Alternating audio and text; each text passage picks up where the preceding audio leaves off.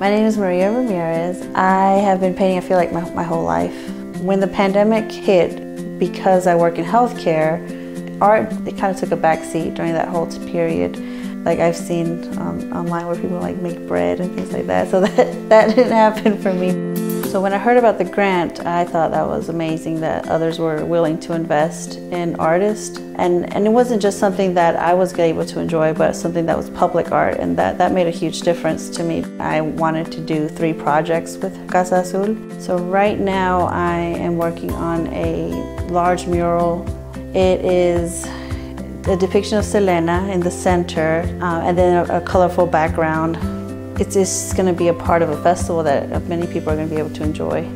I'm very thankful for the grant that I received. It's really made a difference in the type of work that I do and the ability to do the work. It's been a huge process, but I've learned a lot throughout it.